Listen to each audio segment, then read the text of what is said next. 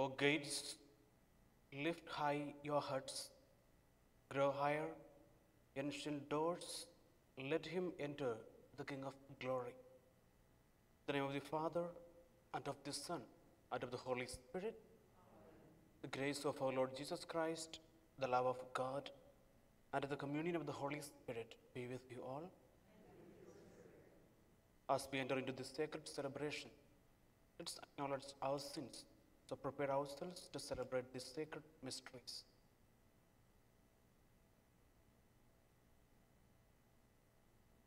You were sent to heal the contrite of heart. Lord, have mercy. You came to call sinners. Christ, have mercy. You are seated at the right hand of the Father to intercede for us. Lord, have mercy. May Almighty God have mercy on us, forgive us our sins, and bring us to everlasting life. Let's pray. O God, who, seeing the human race fallen into death, will to redeem it by the coming of your only begotten Son, grant, we pray, that those who confess his incarnation with humble fervor may merit his company as their Redeemer, who lives and reigns with you in the unity of the Holy Spirit, one God, forever and ever.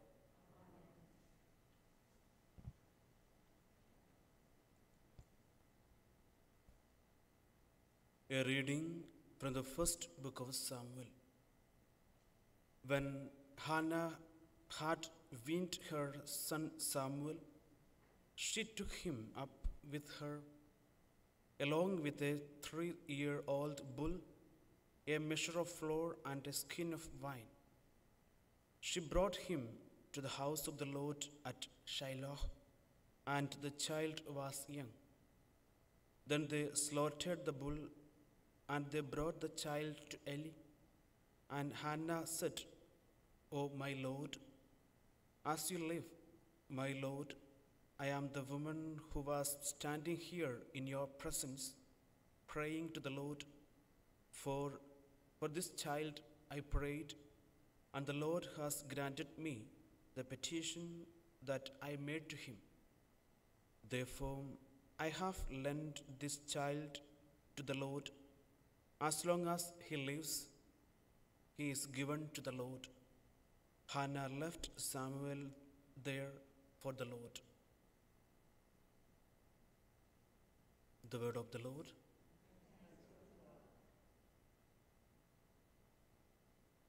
My heart rejoices in the Lord, my Savior.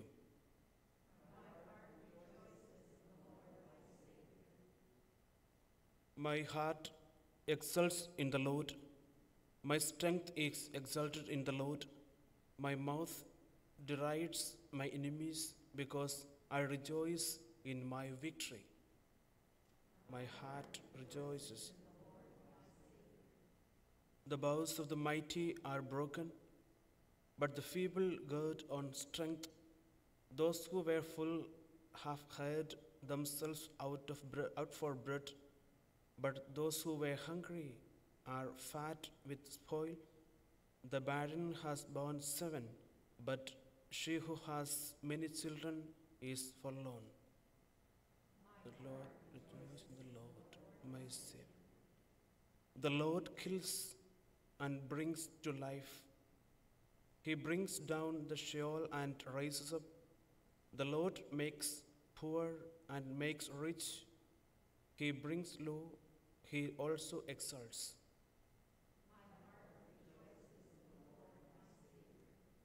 He raises up the poor from the dust.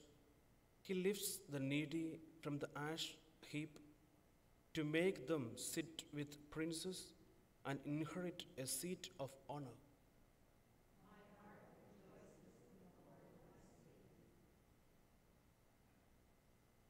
Alleluia, alleluia. Come, King of all nations, source of your church's unity and faith, save all people, your own creation. Alleluia, alleluia. The Lord be with you. A reading from the Holy Gospel according to Luke.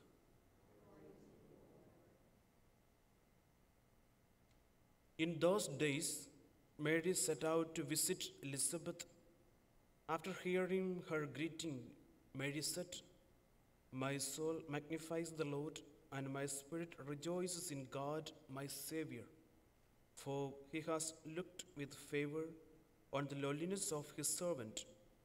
Surely from now on, all generations will call me blessed, for the Mighty One has done great things for me, and holy is his name.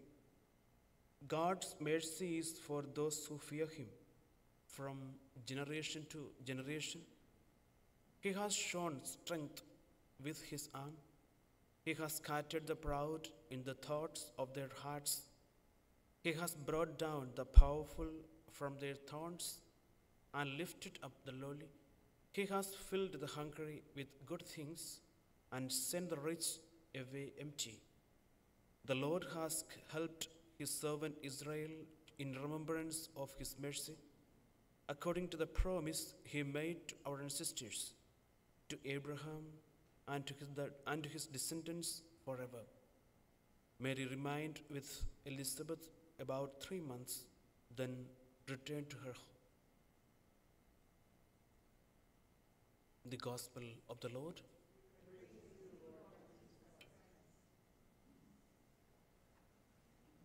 My dear brothers and sisters in Jesus Christ, today we are reminded of the Lord's providence and help for us, his strength and his love for each one of us.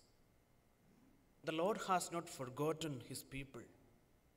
And then the same then echoed as we heard the great song of rejoicing that Mary sang in our gospel passage today, known as Magnificat. All biblical scholars are one in saying that Magnificat has 4 parts, namely gratitude to God, praise for God for his power, holiness, and mercy, how God deals with the proud and the humble, and the 4th, the praise of God's faithfulness to his promises. The Blessed Mother begins by expressing her boundless gratitude to God. "My soul proclaims the greatness of the Lord." The first word of this song in Latin is Magnificat, magnifies. My soul magnifies the Lord. She's saying that her soul adores, praises, and honors the Lord, for he indeed is infinitely great. How often do we praise and thank God in our prayers? Praise and adoration of God are the most important parts of the prayer. We pray and celebrate the Eucharist, first and foremost, to adore and to praise God. This grateful acknowledgement always leads to joy. She says, "My spirit rejoices, my God, in my Savior." Secondly, Mary extols God for his power, his holiness, and his mercy. He is power. God is power because he can do whatever he wills. This should give us secure confidence and peace. The important thing is to always remain with God, hold on to him, and never lose sight of him. God is holiness because he manifests and maintains an infinite distance from everything that is imperfection and adheres to infinite good. God is mercy, for his love for sinners is boundless, and his kindness towards the weak and fallen is undying. Let us remember that though we have sinned deeply and often, God still loves us. His love is greater than all our sins. Thirdly, Mary compares the humble and the proud. God dispersed the arrogant of mind and heart, has thrown down the rulers from their thrones, the rich has sent away empty, and on the other hand, God has lifted up the lowly, the hungry, he has filled with good things. Definitely, this is highly dangerous, revolutionary statement with strong political overtones. Yet, in fact, it is Jesus speaking through his mother Mary. Through Mary's lips, Jesus is speaking to each one of us. This is precisely the theme of the Gospels.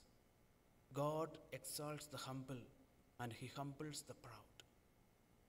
And finally, Mary sings the faithfulness of God to his promises.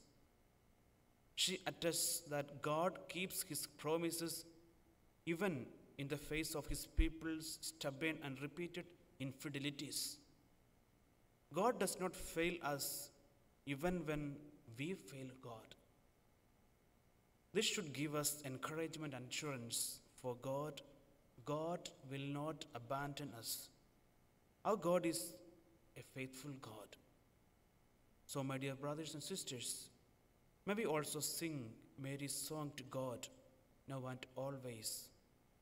Amen. Let's stand and offer our prayers.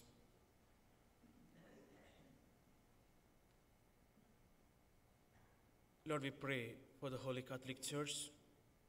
We pray for Francis, our bishops, priests, and entire faithful. We pray to the Lord. Lord, we pray for our country and for all nations, that we may be guided in the way of justice and peace, that we would honor one another and serve for common good. We pray to the Lord. Lord, we pray during our Advent celebration or preparation that it would be a time of reflection on the coming of Christ, filled with prayer, repentance, love of God, and love of neighbor. We pray to the Lord. Lord, we pray for the sick and suffering, the homeless, the unemployed, those suffering from addictions, and anyone in any kind of distress. We pray to the Lord. Today's Mass is offered for the intentions of Debbie McFadden, intentions of Kay Higgins, and in thanksgiving. We pray to the Lord. Let us also offer our own personal intentions of this Holy Mass.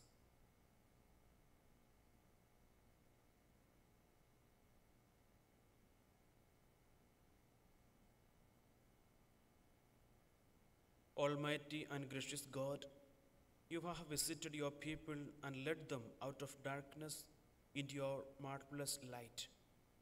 As we prepare our hearts to celebrate the birth of our Savior, may our lives be transformed by the mystery of incarnate love. We make this prayer through Christ our Lord.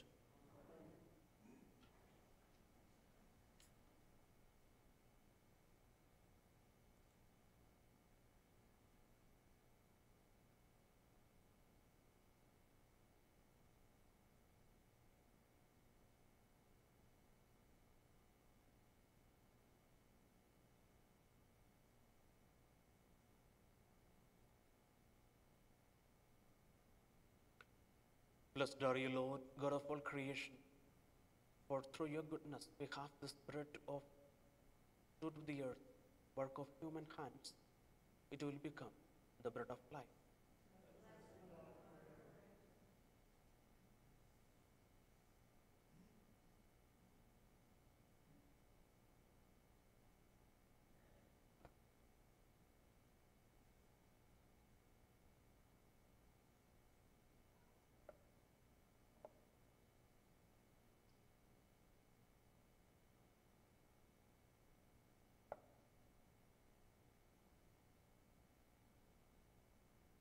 Blessed are you, Lord, God of all creation, for through your goodness we have this wine to offer, fruit of the vine, work of human hands. it will become our spiritual drink.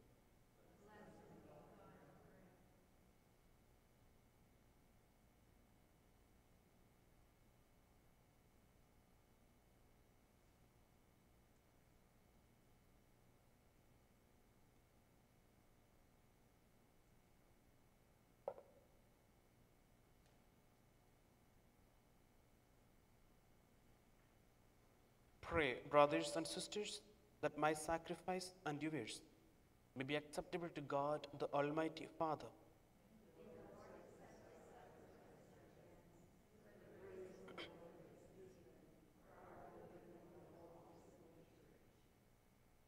Trusting in your compassion, O Lord, we come eagerly with our offerings to your sacred altar, that through the purifying action of your grace, we may be cleansed by the very mysteries we serve through Christ our Lord. The Lord be with you. Lift up your hearts. Let's give thanks to the Lord our God. It is truly right and just, our duty and our salvation, always and everywhere to give you thanks, Lord, Holy Father, Almighty and eternal God. For all the oracles of the prophets foretold him, the Virgin Mother longed for him with love beyond all telling. John the Baptist sang of his coming and proclaimed his presence when he came. It is by his gift that already we rejoice at the mystery of his nativity, so that he may find us watchful in prayer and exultant in his praise. And so with angels and archangels, with thrones and dominions, and with all the hosts and powers of heaven, we sing the hymn of your glory, as without end we acclaim. Holy, holy, holy, Lord God of hosts, heaven and earth are full of your glory. Hosanna in the highest. Blessed is he who comes in the name of the Lord. Hosanna in the highest. You are indeed holy, O Lord, the fount of all holiness. Make holy, therefore, these gifts, we pray, by sending down your Spirit upon them like the dewfall, so that they may become for us the body and blood of our Lord Jesus Christ. At the time he was betrayed and entered willingly into his passion, he took bread and giving thanks, broke it, gave it to his disciples, saying, "Take this, all of you, and eat of it, for this is my body, which will be given up for you."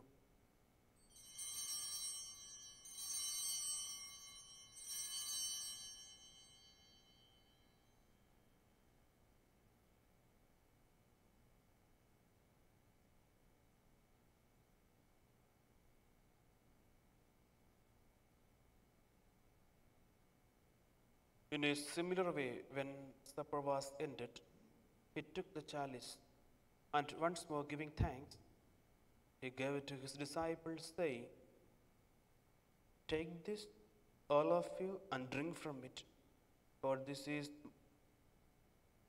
the blood of the new and eternal covenant, which will be poured out for you and for many, for the forgiveness of sins. Do this in memory of."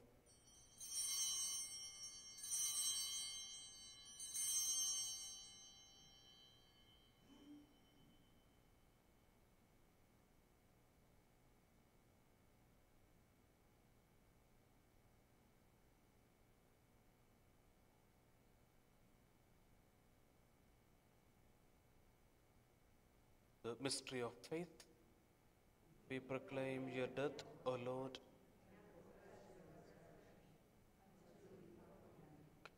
Therefore, as we celebrate the memorial of his death and resurrection, we offer you, Lord, the bread of life and the chalice of salvation, giving thanks that you have held us worthy to be in your presence and minister to you.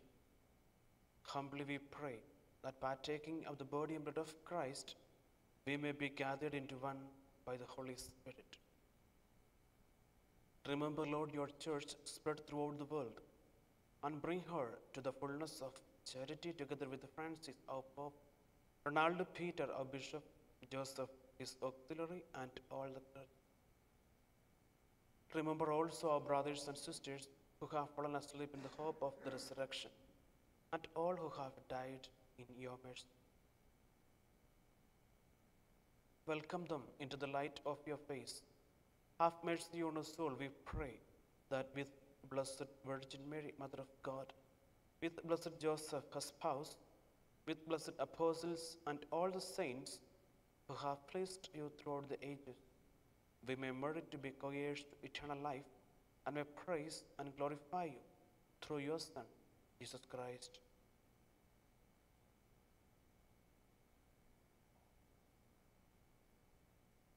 Through him, and with him, and in him, O God, Almighty Father, in the unity of the Holy Spirit, all glory and honor is yours forever and ever.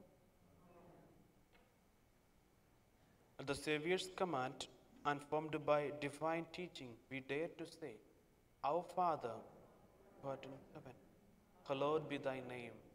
Thy kingdom come, thy will be done, on earth as it is in heaven. Give us this day our daily bread, and forgive us our trespasses, as we forgive those who trespass against us. And lead us not into temptation, but deliver us from evil. Deliver us, Lord, we pray, from every evil. Graciously grant peace in our days, that by the help of your mercy we may be always free from sin and safe from all distress, as we await the blessed hope and the coming of our Savior, Jesus Christ.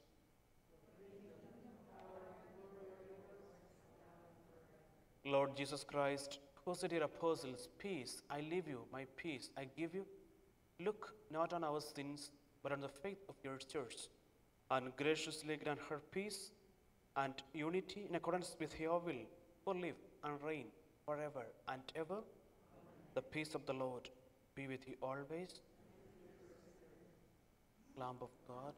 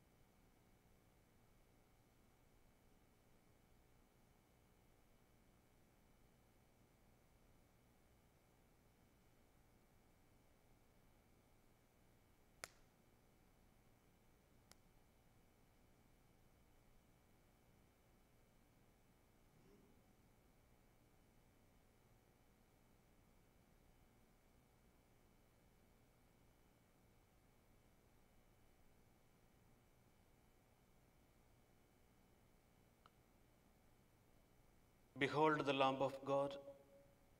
Behold him who takes away the sins of the world.